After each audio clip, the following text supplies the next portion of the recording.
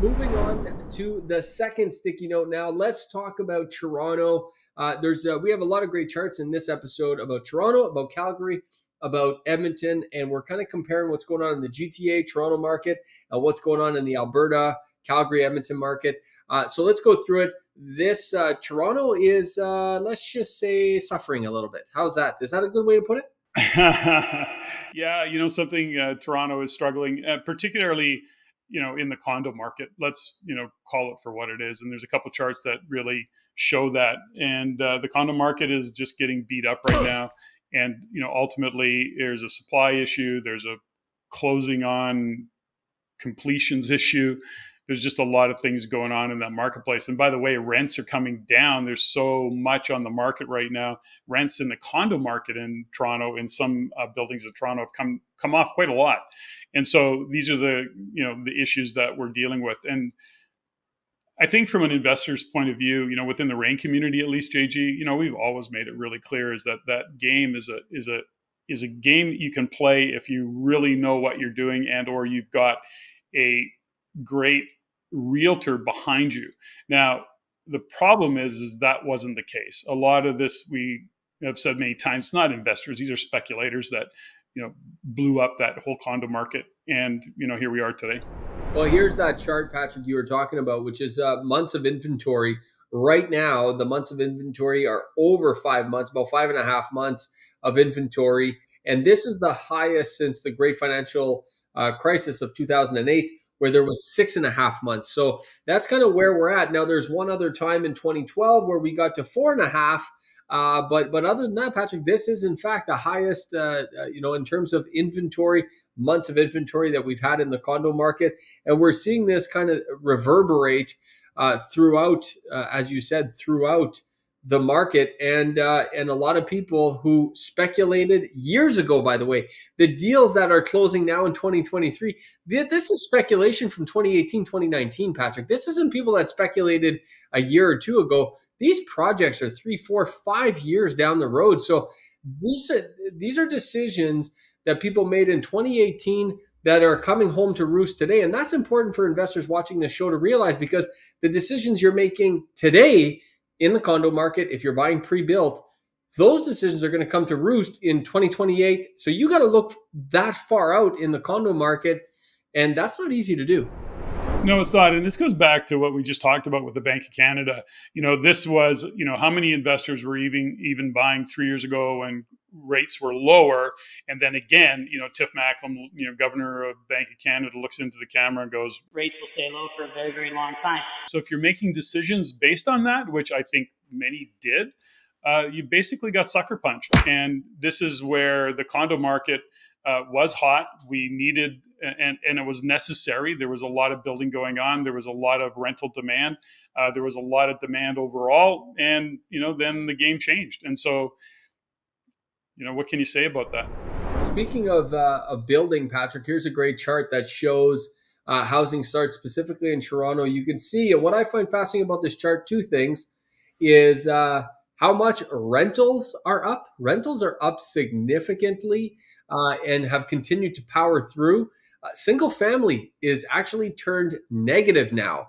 And of course, this is Toronto. We have to understand, Patrick, this is normal. I think this is a natural progression of the Toronto market. You just need density. You're not going to build single family homes in Toronto. There's no place to put them. You have to build either condos or rentals because there's just no place for the single family. And I think if you compare this chart, and we'll compare it to the Alberta chart and what's happening in Calgary, very, very different. We're out in Calgary. There's a whole lot more land mass. And this chart's completely different in Calgary because you do have room for those single families. Well, and this is where the mistakes are being made in Calgary. We'll get to that in a minute. But ultimately, to your point, JG, Toronto is Toronto. I mean, it's a whole ecosystem and a whole environment on its own. And within that, there's a lot of micro markets. So all to say this is Toronto's a very standalone kind of look, and rental market is what we need. But having said that, there's still a lot of supply that's now into the market. And by the way, I think the condo supply, I think you're going to see that months on market, a month or Months of inventory. Months of inventory. I think you're going to see it. We're going into, December, January, February, which are historically quieter months. I mean, people get interested, but I think you're going to see that months of inventory go higher. Is this a Patrick prediction right here, right now? Is this a Patrick prediction that months of inventory is going up? It's currently at 5.5. Patrick, where are you putting it? Give me a number. Give me a number. Are you going? Well, I think we're going to break 6%. I think we're going to break 6 months. I think we will break given the time of year. All right, breaking 6 months. Patrick prediction. You've heard it here first, folks. Yeah, We're rated in. We're breaking 6 months of inventory on the condo market in Toronto. Mark your calendars. We're going to revisit this January, February this year, and we'll see where it's at. Patrick, a couple other things on the Toronto market. Sales to new listing ratio, which is what determines whether or not we're in a buyer's market, a balanced market, or a seller's market. I mean, we went from a rip-roaring seller's market, Patrick, and we have went so fast into a buyer's market. It's absolutely crazy. But I want to remind people, because 40% or less is a buyer's market, 60% or more is a seller's market, and anything in between is a balanced market.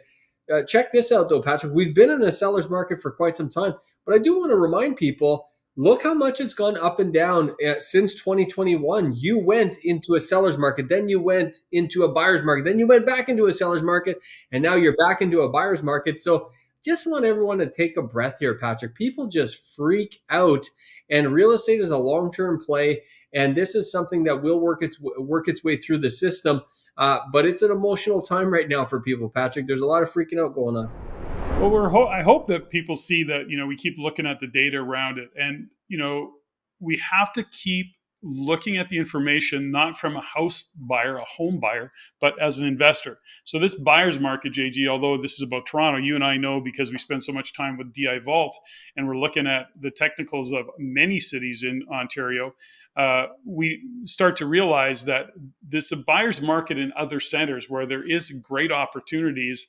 And so if you're an investor, this is exactly the time that you should be looking for deals. So scary, I get it, but it's and it may even feel counterintuitive. But the reality of it is people, why are we chasing deals in the highest market? That's the energy, that's the emotion, right? So if we come back now, this is some great opportunities. And JG, I know that you've had the opportunity to get a couple of great deals done because of it. Well, you're absolutely right, Patrick. And in fact, even as recent as today, I had someone in my office talking about this fantastic deal where he was able to pick up a great mixed-use building that had some commercial, had some residential. He picked this building up for probably 10% under market. He figures he got a 10% discount on it. Plus, the seller was willing to offer a 65% VTB on the property at a below market interest rate. And I'm thinking, man, you would have died and went to heaven if you got that deal done 18 months ago. Today, those deals are out there everywhere, and everybody's sitting on the sidelines crying in their soup. It's not time to be crying in your soup. It's time to be out there doing deals.